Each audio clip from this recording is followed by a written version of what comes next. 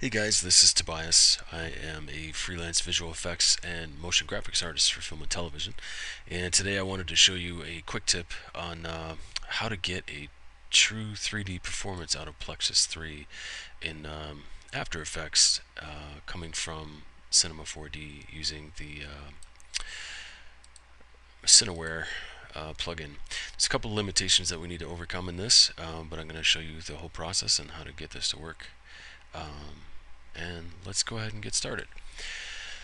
We're going to start with a blank slate, just like I always like to do here. So that way you guys can see me make mistakes along the way if I do make any. So we're just going to go ahead and get rid of this, and we'll start from scratch. Alright, so let's just go ahead and create a simple scene here. We're going to have a center sphere, sort of like a sun type deal, with a couple of objects around it, and we want to get one of those objects into After Effects and being, sort of engulfed and surrounded by a Plexus sort of object. So we'll just call this our center. We'll create another one here. We'll call this the orbiter. Yeah, that's spelled right. Okay, now the orbiter is going to go around this here, so we're going to add a little path, line to spline. Just got to click the tag, put the spline in there. There we go. Alright, now we can animate this position here. We're going to just make our timeline a little longer here so it's not too fast. We'll just start the keyframe there, and then 100% at the end. And now we should get that. Alright, cool. Let's make our orbiter a little smaller. Alright, and then what we're going to do is we're also going to duplicate this. Let's name this here our path. This is our orbit path. This is going to be our camera path, because we're also going to animate a camera here. This is the part that makes it, kind of truly 3D for Plexus. So camera path, we're going to create a camera. And again, we're going to align to spline. The camera path is going to go in there. And we are going to need to adjust how it's pointing as it goes around. So we need to switch on tangential, and then we also need to switch it to the X, so that when it goes around it's always facing our point of interest, which is going to be that center sphere there. Let's go ahead and make this camera path quite a bit bigger, so we're quite a bit of a distance there, and let's go ahead and take a look in there. Right now it's not going to look like much. Obviously we need to animate it, so let's do 0 position, and then at the end of the timeline 100%. And we're not really going to see anything because we're all in the same perspective here. So I'm going to take our camera path and bring it up. We're also going to bank it, or pitch it I should say, and tilt it a bit, maybe 20 degrees.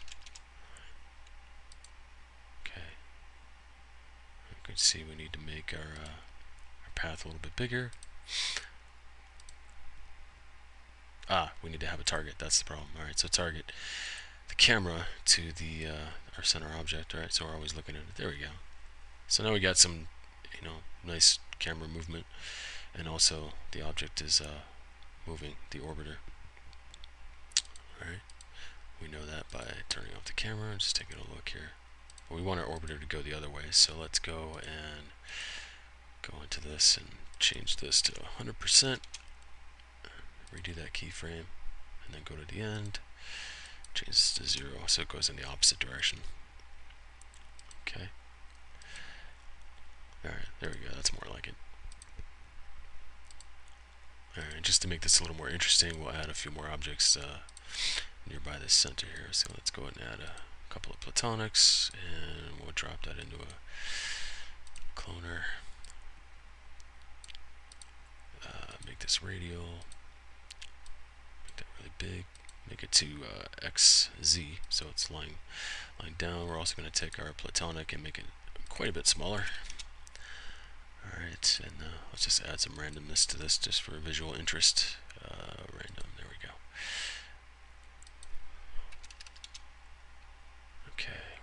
use a bunch more too. There we go. Wider there. Yeah, something like that's good. So now we got something that sort of shows us what's going on there. Alright, cool. Alright, so yeah, simple scene, no big deal. Let's say our objective here is to we're told to add a Plexus object around this orbiter object in After Effects. Well, that sounds great. So we know that we can import a Cinema 4D scene. So if we were to save this, I'm going to save this as a copy because I don't overwrite the first one. Just be version 2. Alright, so now we save that, and theoretically all we have to do is go into After Effects and import this Cinema 4D file. It will read it, create a new comp from it, and we have the Maxon plugin immediately recognizes everything and brings up the software render, and we can actually see what's happening in here. But we weren't actually looking at our camera when that happened, so let's just do this again, refresh the file. There we go. Okay. Alright, so what's happening here is that this is actually just linked to the Cinema 4D file, right? It's not, you can render it in After Effects, but I don't really know anybody that does that. It's just way more efficient to do it outside of After Effects. So you've got all this, but when you hit extract, all you get is the camera. And even then, if you pay close attention, you hit U, there's no keyframes on this camera. So if I were to add a Plexus object to this scene and say put it in that area and then try to animate it, since my camera doesn't actually move anywhere, I don't really get any animation, and my Plexus object will not really be truly 3D as far as its behavior. So what do we do here?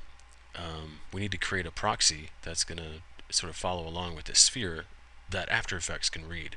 Now the only thing that After Effects can read as far as the Cineware plugin is cameras and lights from Cinema 4D. So what we will do is we will go into Cinema 4D and we'll create a light, and we're going to add this light to this orbiter, right? Make this a child of that orbiter. Zero out the coordinates so that it's actually there, right? If we press play, you can see it follows along as it's supposed to with the orbiter, right? But we need to get keyframes on this. So how do we do that?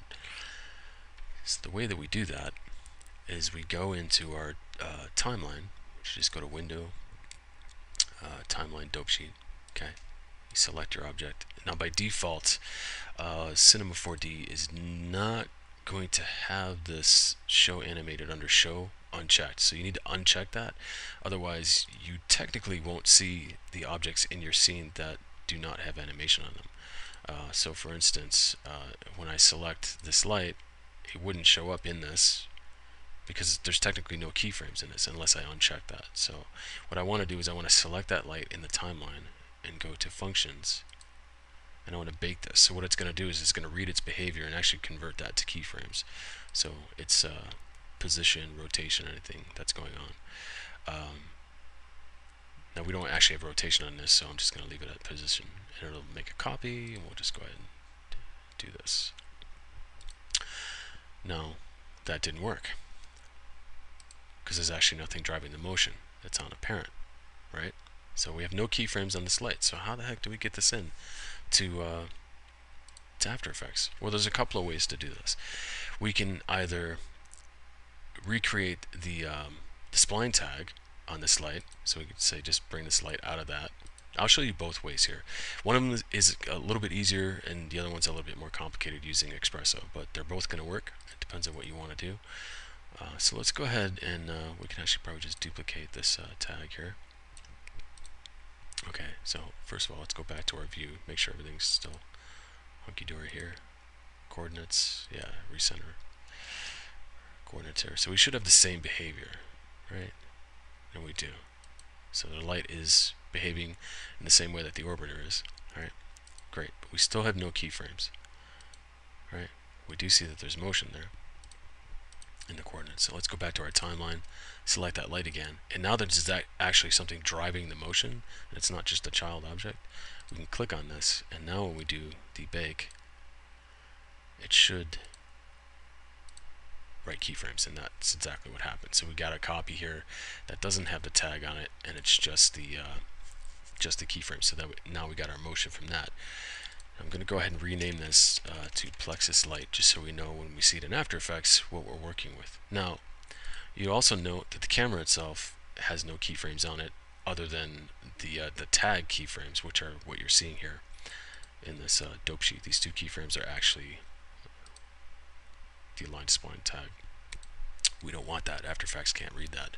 So again, we're going to do the same process with the camera selected, functions, bake objects, rotation, position. We'll just do all that. It's fine. Okay.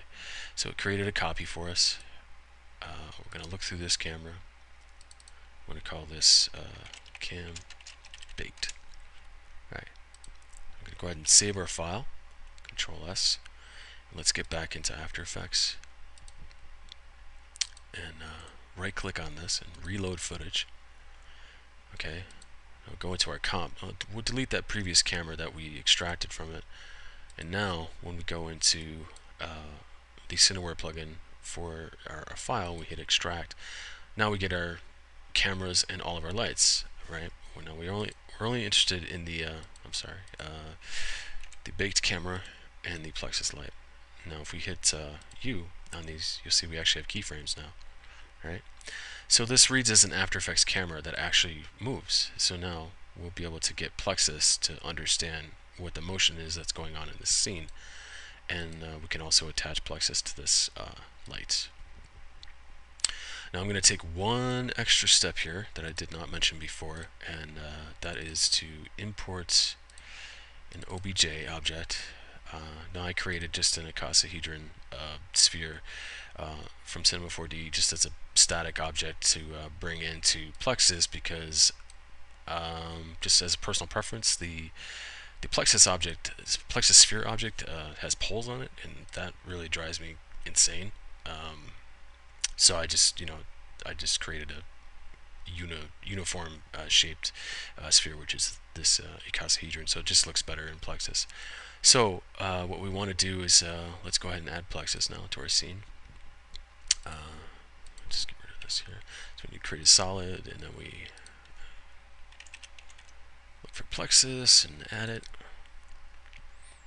And we could probably just dock this right there. This is the Plexus 3 object panel, which is really handy because it helps us work in layers. So we're going to add our geometry as an OBJ, and in version 3 the way that OBJ object works is that it doesn't import from an external file, it just imports from a layer. So you bring in your OBJ, if it's an OBJ sequence or whatever it is, and it kind of brings it in as a image sequence almost, and exactly what it is, and then you just drop that in as a layer in your composition, and that way when you go to Plexus, you just tell it that the layer that contains that is the object. So right away we have our Plexus object. I'm just going to bring these points up so you can see those. It might be a little small. Just for the sake of this video, I'm going to make this really kind of ugly, just so you can actually see it. Let's go ahead and add a lines renderer as well. Bring those up quite a bit too. Okay, so now there's no doubt that the Plexus object is there, but it's obviously it's not really interacting where it's supposed to be. It's going with the camera, which is great, but it's not positioned where it's supposed to be. So we want our Plexus object to be parented basically to this light that we brought in, this Plexus light.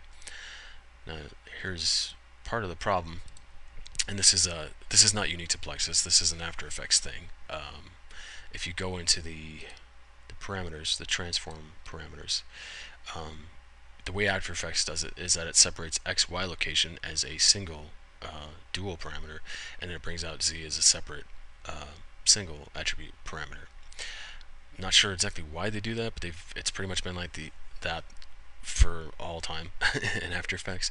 This does make things really annoying when it comes to animation, though, when you're trying to work with 3D stuff. So anyway, what we need to do is we need to put an expression on our Plexus object to match it up. So all we do here is we go to our XY, and I'll click the stopwatch, and this gets us into our expression window. Now, I'm just going to click away from this for a second and hit the tilde key just to get a bigger screen so we can see everything more clearly here. So we need to have our Plexus light position open up and available to us, and we have our field here ready. So we'll just click back in that field, and it brings us up the name of the object that we're working with in Plexus. And what we're going to do is start typing .x to get the x parameter, which is this first number here, and we're just going to grab this little lasso here and bring it up to our x position for the light. It's going to fill it in as our transform position 0. We need to put a semicolon after that, and we're just going to copy this entire line, bring it right below, but we're going to change this x to a y. I'm going to change this transform position to 1, because the transform position is actually an array inside of After Effects, so we're just telling it, what position, 0, 1, and so on, that we're looking for. Now, since we are working with an array here, we need to identify what is x and what is y in relation to 0 and 1. And the way that After Effects is going to understand how to do that is at the end of our expression here, we have to do this bracket x, comma, y.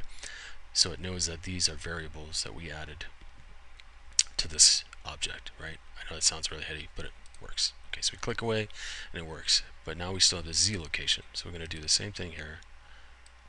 And we're just going to drag it right to this z on the light. Okay, click away, and now we've got everything is connected.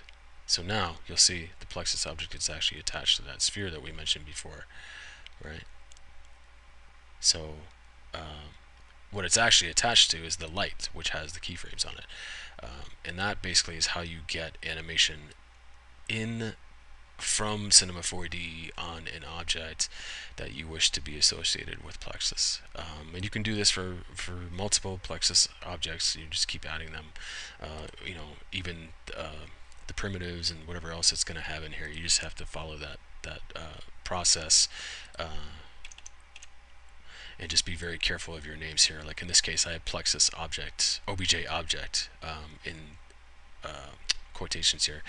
As you add objects, their names are going to change, so you need to make sure that what's in here is correct, along with this number that Plexus is going to assign to the objects as it adds them, and you just basically use that expression to tie those in. So I'm going to leave it up on the screen for a second there just to show you that. Alright, and then the other way that I wanted to show you, like I said, it's a little bit more complicated, but it might come in handy for other situations. Let's say you have a light that's on an object, and you don't want to do it this way that I showed you here. So let's go ahead and bring this back. So let's say we don't want to use this tag. We have our light, but we want to associate it with any other thing that's going on. So we might have some other kind of system going on. Let's say we have like a third-party Arnold light or something going on in there, and we want to attach it to that. Whatever's going on with that. So one of the things that you can do is to say, let me just go ahead and put a tag on this here, just to align this to spline. This is our orbiter. Okay, so let's say I did have keyframes on this. I realize this is redundant. This is just an alternate method, and I'm only showing you this because it may be more relevant to a particular project you're working on. I don't know, but it's up for you to decide. I'm just trying to give you as much information as possible to allow you to make the decision that you want. So, like I said, forgive me that it is redundant in a way. Alright, so we've got our Arnold light. Let's take this off. We can't see our Arnold light in there.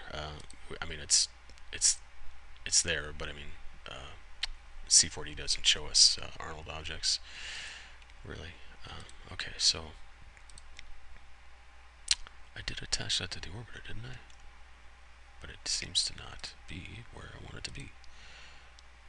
What did I miss, guys? I was talking and I missed something. Orbiter path. Yeah, dummy. Orbiter path, not the object. That's pretty funny. Alright, so now it's actually doing what it's doing. Okay, great. So now I know that After Effects is not going to be able to read this. I'll save this file, it'll bring it in, you'll do the extract. After Effects is not going to read anything but cameras and lights. Great. Alright, so I have this light.